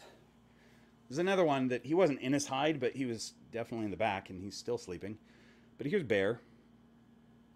Here's another thing that I do that I don't necessarily recommend. It really depends on your snake. But both Tiger Lily and Bear will be fed shortly after this live stream is over. And I know them very well, and I know that they both will eat. So, you know, there's kind of a general rule that's where people say don't handle your snake before you're going to feed them. Like the day that you're going to feed them, don't handle them. And I don't really have any snakes that would affect their eating. I think that there are some snakes that are not habituated at all, and they get really scared, and a handling session for them is super stressful, and it could cause them not to eat. But I don't have a problem handling them the day that they're fed. I then let them digest. I won't handle them after, you know, for a couple days after. But anyway, so here's Bear. He's going to wake up and start moving around in a bit. Or maybe he won't. Marianne, thanks for being here for a while. She says it's exciting to watch your channel grow. I think I've been here since 2K. Again, I keep forgetting that I can do this. Since 2000. I wish you a ton of success. That's really nice. I appreciate it. Thanks for being here.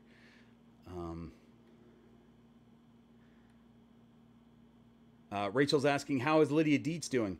Lydia is doing great. And, oh, in fact, I could pull Lydia out. She hasn't been out for a little while.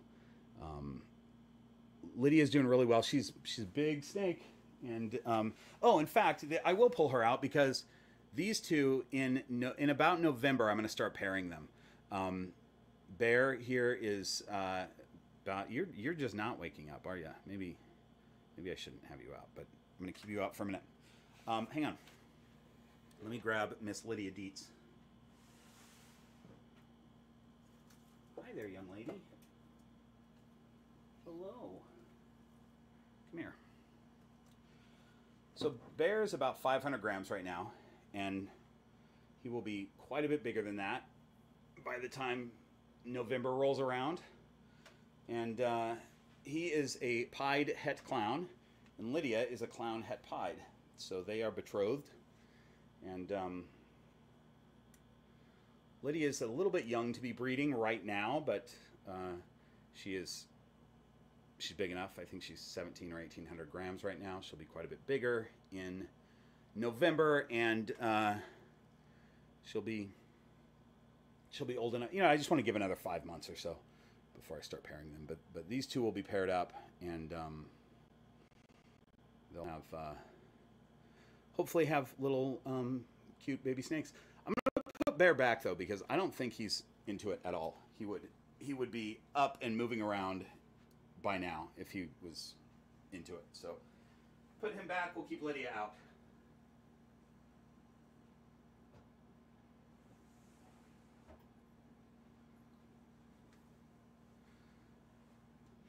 So that's another thing when you work with your snakes, is to pay attention to their body language. You know, I had him out for several minutes there, and if he's not, you know, when I pulled Tiger Lily out, she was asleep, and she woke up pretty quickly and started moving around and exploring. Bear did not, so that tells me that he's probably not going to be comfortable with me holding him. He just wants to sleep. So anyway.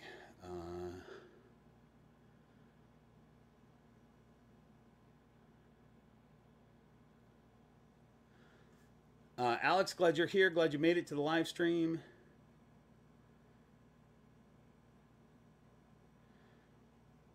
Personal info, where did I buy the radiant heat paddle? So my enclosure for Echo is a black box enclosure, and I just order it along with it. So, and I'll do that with Stella also. And I might do it for Maya, my black-headed python's upgraded cage. I'm not sure what I'm going to do for overhead heat, but she will have overhead heat of some sort. I just haven't figured it out yet.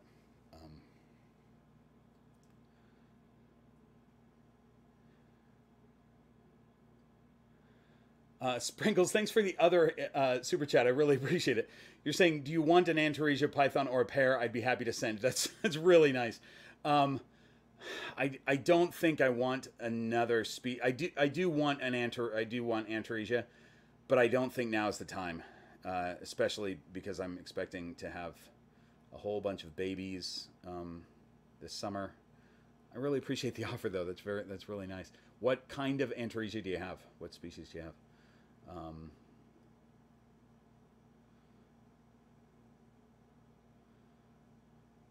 Let's see. Going through.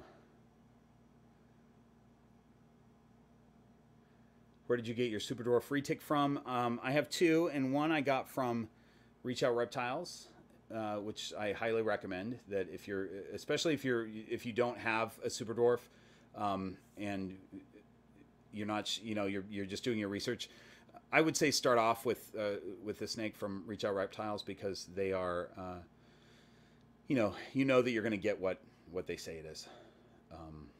And then my other one came from, my other one is a Calatoa. Stella is 100% Calatoa, and she's a different line than most people have.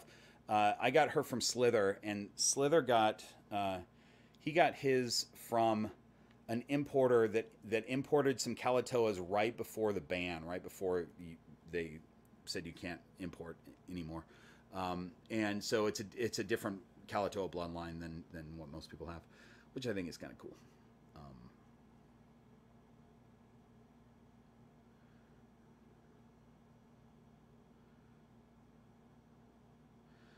Brandy, I will not be at the Houston Festival. That's a little far for me to. You're asking about the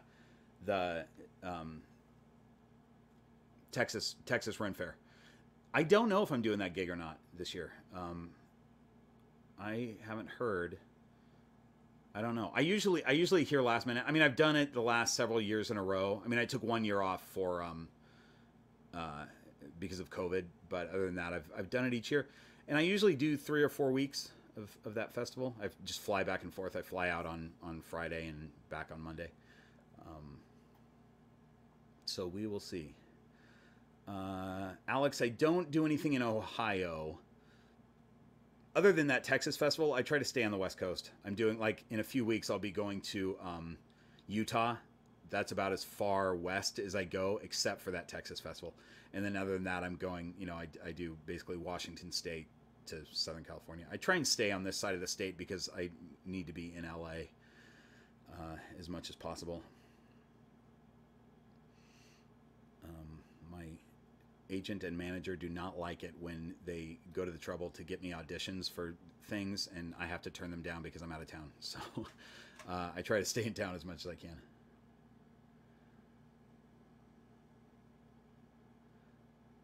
Okay, I'm cruising through. I'm on hang on. I'm on people saying hi to Bear. So I'm a little backed up. Sorry, you guys. Let's see if I can get through some of these. Rachel's Eight-Legged Wonders. I don't have experience with Dumeral's boas except to say that I've held them and I love them. I think they're great. I would almost guarantee that that's a fantastic choice for a pet. But I can only say almost because I've never had one as a pet. But I think they're awesome and probably one of the best boas you can get.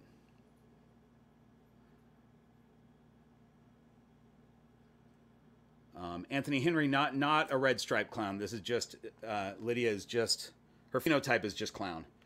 She's het for pied, but she's just a clown het pied. And I'll give you a good look at her. Let's go this way. She's real pretty. I love her marking. She's got these super cool ghost faces. You know, clown kind of has a similar thing, but it shows a little bit differently.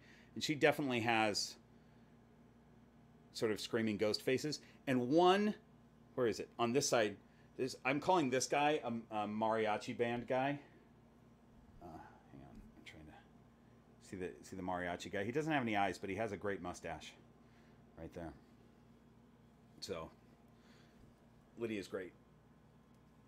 So Lydia, I can't remember who was asking how she is, but you may have been asking about her health because of the video that I put out. Her health is great. She's doing fine. I gave her that hide. You know, the result of her potentially rubbing her nose. I'm still not sure exactly what that was, but the swelling went down right away. But the result was I gave her hide back. She had been without a hide since she was very little, and because she just wasn't using them, and now she uses it. And as a result of that, she's not out with me as much as she was, because it used to be that I would see her in front of her tub moving around, and I'd pull her out in the morning, almost every morning, put her around my neck and make coffee. And now she uses that hide again. And like I was just saying earlier, if she's in her hide, I'm usually not going to pull her out unless I need to for some reason. Like if I'm doing a live stream and somebody wants to see Lydia, then I'll pull her out of her hide. But otherwise, I'm not going to just wake her up and throw her around my neck for no reason, you know.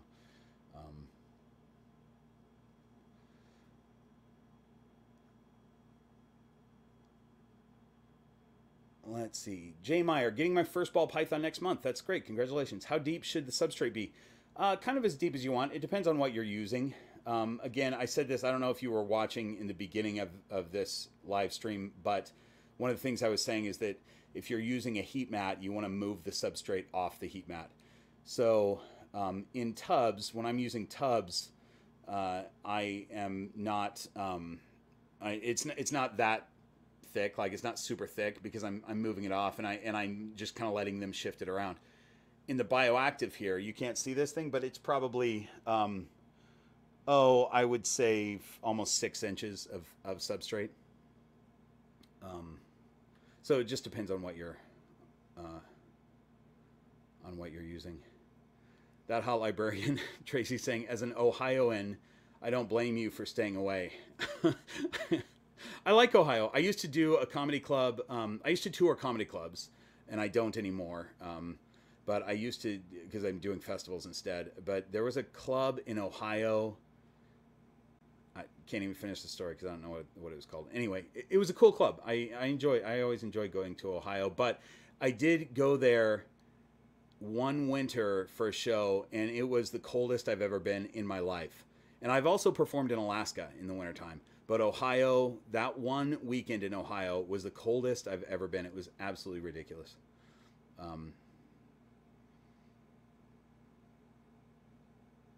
Let's see. Sprinkles, thank you so much again for the super chat. You have super chatted so many times. Sprinkles wins the super chat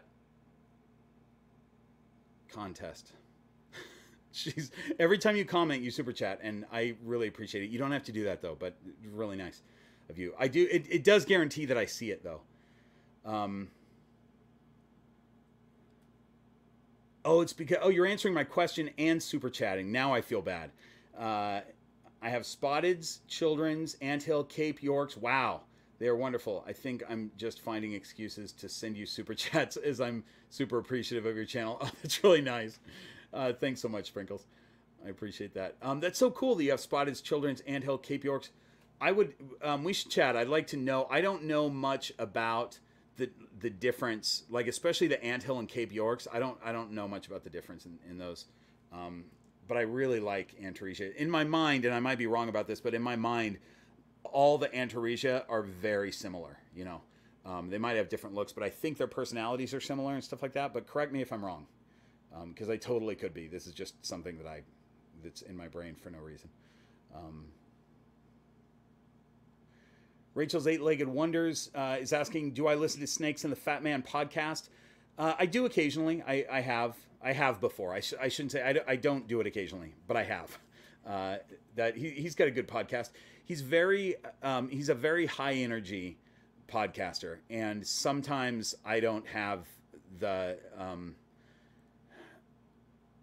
I've got to be in a mood for that, like super high energy kind of like morning radio show type of energy. That sometimes is too much for me when I'm driving. But he's got great guests and he has a great show. It's just that I can't always take the super high energy stuff. Nothing against him, by the way. I don't. That's a problem with me that I can't, like, I have to deal with a little bit lower energy stuff when I'm driving. You know what I listen to more as far as podcasts is Morelia Python Radio. I listen to that a lot.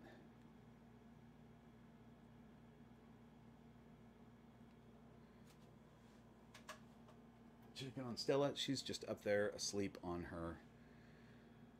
her cliff. And I guarantee you, if Stella was in her enclosure, she would not be asleep, because she would see me I'm sitting right outside of her enclosure. She'd see me here. She'd be moving all over the place. But now that I have her at the top of the ladder, she just falls asleep.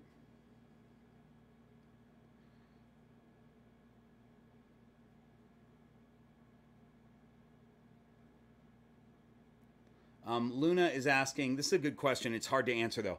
For how long a time do you recommend to begin handling a young python to get it to get it habituated? Is basically what she's saying.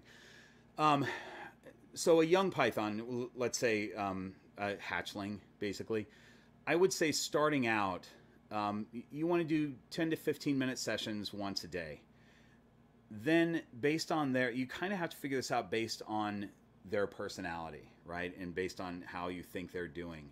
And this is things like just body language. Are they really tense when you're holding them? Will they relax pretty easily and just start exploring around? If so, you can maybe do it twice a day, or better yet, go with like a 20-minute handling session. You know, don't handle them when they're in shed. Don't handle them for a couple days after they eat. You know, those general rules. But other than that, you know, give them a session. You know, one that I kind of monitor, and I guess, so I'm talking about Maya, my black-headed python. She never gets stressed, really. Like she's never been stressed or defensive when I handle her. But I try to handle her regularly to get her to reinforce the fact that I'm not food. And she hasn't tried to bite me in a long time, but she's not to be trusted. And I still think that she'll tag me at some point. But and she has before. But I don't want her. She's growing really fast, and I don't want her to be a big adult black-headed python and striking at everybody, you know, because she thinks they're food. So I handle her for about 20 minutes a day, every day that I give her 24 hours after she's eaten, because her meals are smaller and they're usually something that she can digest pretty fast. So I give her about a day after I've fed her, and then I try to handle her just about each day for about 20 minutes, and then I put her back. And I don't know how long, you know, I don't know what the results of that are going to be. Like if she's eventually going to be a snake that I can just have out for a long time. I don't think she ever will, but maybe she will.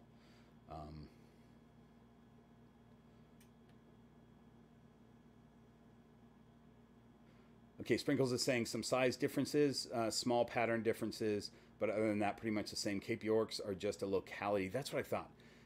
And known as the blonde Max. I didn't know that. That's interesting. But pretty much the same as the others. Yeah, I thought that's what I was thinking. That personality-wise, they're about the same. Such a cool species, though.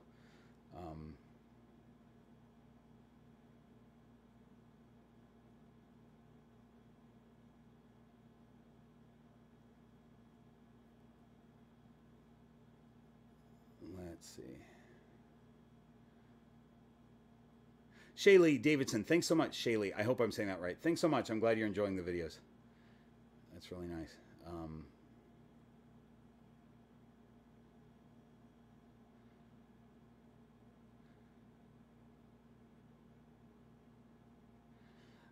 So yeah, you guys are talking amongst yourselves, but Lori W is Lori Weiser, and Lori has one of the snakes that I produced by the name of Marie, who's such a cool snake, and Lori, I love when you post pictures of Marie. It's really cool to see her growing. But Lori's a fantastic snake keeper, and Lori Torini is the animal behavior expert, who is currently working with. Oh, I've had this. Rachel's Eight-Legged Wonders. I'm sorry that I've had your comment up for so long. I do that a lot when I put these comments up. I forget that they're up, and then they just sit for an hour.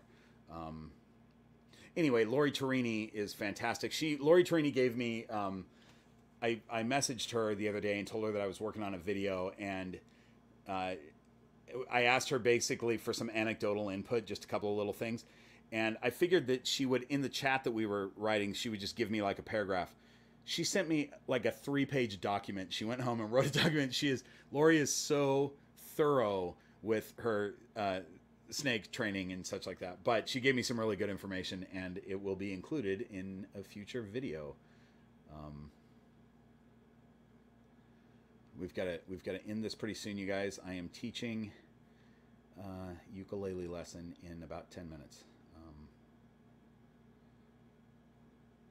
Rachel's Eight-Legged Wonders is asking. Now watch this. Now I'm putting her comment up again, but then I'll put it on high. So I'm considering a super dwarf eventually. How has the temperament been in your experience? So, and then look at that. Now I take it on. I got to remember to do that. They're great. I said this before. You may not have been in the. You may not have been watching when I said it, but super dwarfs their temperament is really good. Both of mine now. Echo is 50% Karompa, and one of the sort of personality traits of Karompa is they're super laid back and don't tend to bite at all. That's hard. I mean, that's what Garrett says. Garrett has most of the Karompas in the United States, and that's his experience with them. But it's still a small group. And that is the case. Echo has tagged me twice because she thought I was food, and it was my fault. I just assume she's not going to bite, so I reach in without even looking at her, and in food mode she'll strike and then let go right away. It's no big deal. And Stella I'm more careful with Stella, but she has never struck at me. But she does come out of her enclosure in food mode a lot, so I hook train both of them. But really inquisitive, really smart, interactive snakes. They're really cool.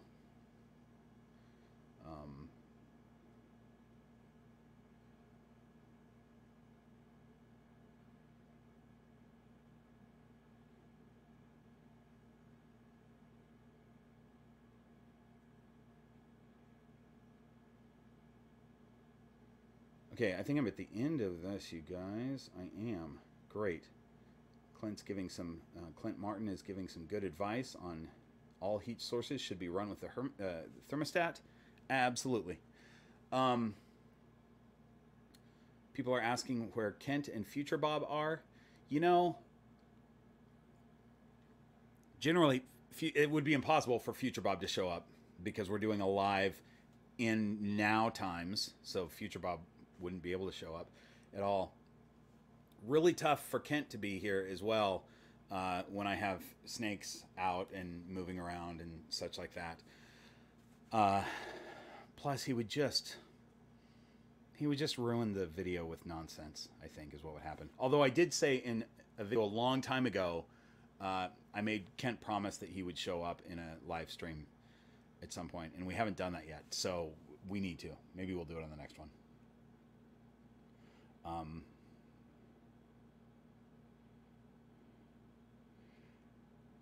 Christina, how do I tell my local reptile rescue that they're heating their snakes enclosures incorrectly? Are they though? What are they doing? I don't have a lot of time left, but if you can answer this, what are they doing that's incorrect about it?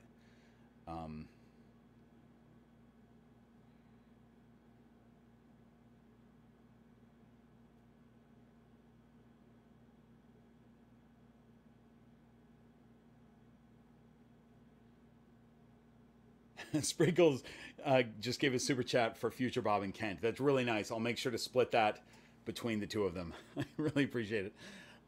Okay, you guys, there was one more thing that I wanted to say, and now I forgot about it. I got that snake still sleeping up there. This snake, I'm going to put Lydia Dietz back. Let me see if I can figure out what I was going to say, because I had a thing. Hang on. She's just right under me here. There you go, young lady. Thanks for hanging out. Thanks for being a co-host. Oh, I was just going to explain what's going on with the videos.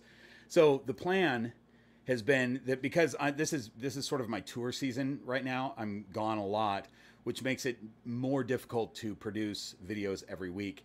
But I still want to put one out every week. So that's why we're going 3 produced videos, 1 live stream, 3 produced videos, 1 live stream. Some of you know that I had COVID a couple weeks ago, so I was completely out for a week, which put me behind. So now I'm back to, I'm not ahead on any of my videos. In fact, next week's video is being shot tomorrow. So I'm still going to try to do this, but we may do more live streams than I planned because I'm not as far ahead as I would like to be right now. So we'll see how this goes. But I appreciate you guys. I'm glad that you enjoy the live streams. I'm glad that you join me on them. I love talking to you, and these are really fun. This is a different type of video, obviously, to do than a produced video. But I'm glad that you guys enjoy them. So anyway, I think this is time to end it. I got to teach in 2 minutes. So you guys have a great night. Thanks so much. I will see you for next week's video, and in 3 weeks, maybe sooner, for the next live stream. Thanks, you guys. See ya.